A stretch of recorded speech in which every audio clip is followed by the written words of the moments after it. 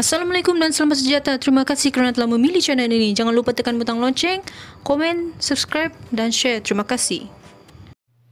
Beberapa pemimpin dipercayai top 5 UMNO tiba di Kompleks Seri Perdana bagi menghadiri pertemuan dengan Perdana Menteri Datuk Seri Ismail Sabri Yaakob. Tinjauan Sinar Harian mendapati kenderaan milik Naib Presiden UMNO Datuk Seri Mahdzir Khalid dilihat memasuki Kompleks Seri Perdana sekitar jam 6 petang pada Isnin. Sementara itu, jam 7.45 malam, dua kenderaan pelbagai guna MPV Toyota Velfire hitam turut tiba memasuki kompleks itu namun tidak dapat dipastikan ia milik siapa.